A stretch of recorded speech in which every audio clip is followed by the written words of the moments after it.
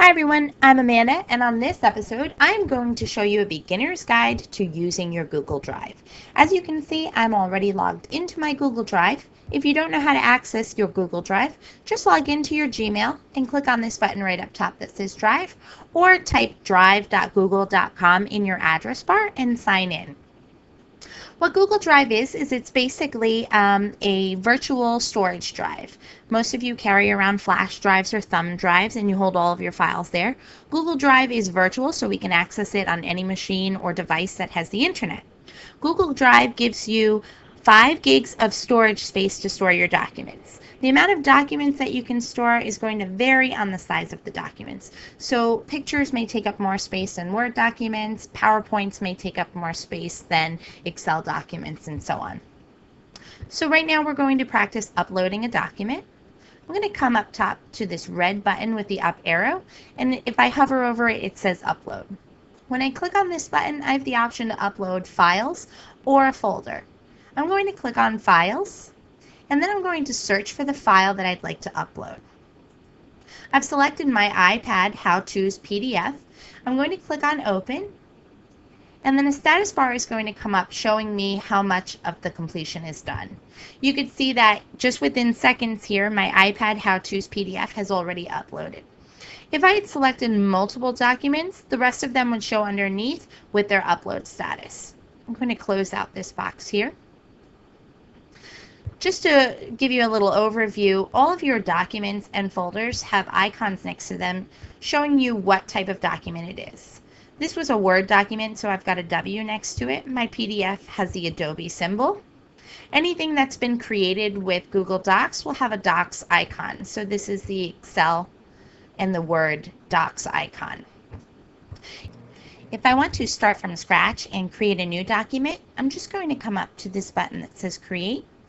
And when this drops down, I have the option to create a folder, document, presentation, spreadsheet, form, and drawing. These programs are similar to Microsoft Word, PowerPoint, Excel, and Access. So right now I'm going to click on Document, and you'll see a new tab is going to open. This program is going to look very familiar to you if you've used Microsoft Word before. The first thing I'm going to do is come up top where it says Untitled Document. I'm going to click in here and change the name of my document. I'm going to call it Amanda's Notes. When I click on OK, my document has been renamed. If you've noticed right up top here, it just said Saving. What Google Docs does is it automatically saves your document for you, so you no longer have to hit File, Save, or Control S every time you make a change. It's automatically changed for you. So as I start typing, you're going to notice right up top here that it'll say Saving, and then All Changes Saved in Drive.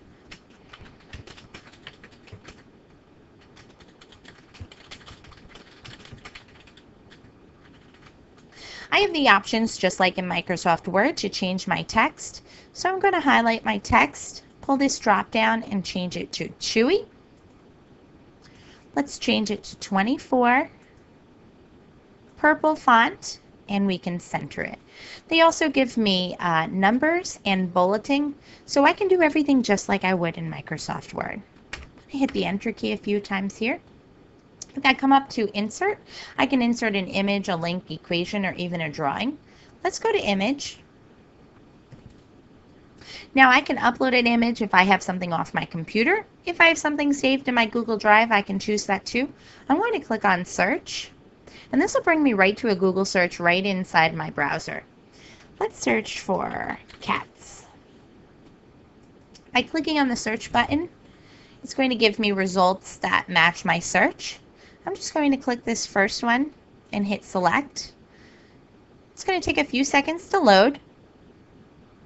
If it comes in too large, just click on that picture and pull on any one of these blue sizers and you can resize your picture. So since it's already saved for me, I can just close out this button.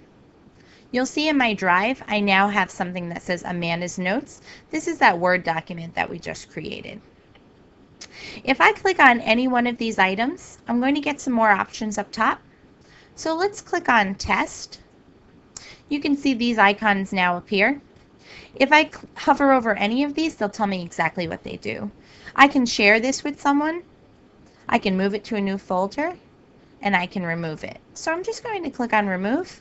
That's going to delete it from my drive, and they'll even let me know up top here that it was moved to the trash. I do have the option to undo that, so if I realize I made a mistake, I can undo that.